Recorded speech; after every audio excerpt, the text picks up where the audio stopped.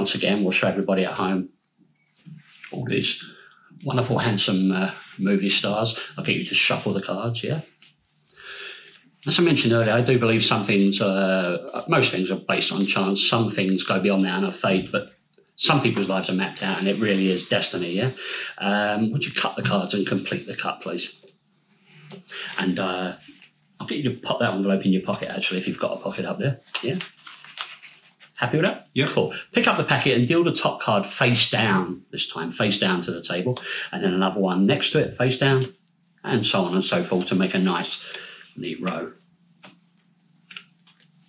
across the table. Do you remember what I said at the outset? I think most things in life are just down to chance. You know, I mean, if you meet up with a friend you thought about an hour and a half earlier in town, it's not deja vu or any of that kind of stuff. It's just chance. Yeah. They live in the same town as you. That could happen, yeah?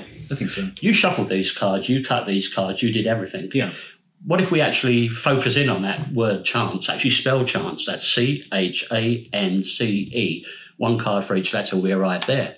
But it could have been here for Emma Watson, it could have been here for Daniel Radcliffe, it could have been here for Kate Winslet, and so on. And so forth, yeah?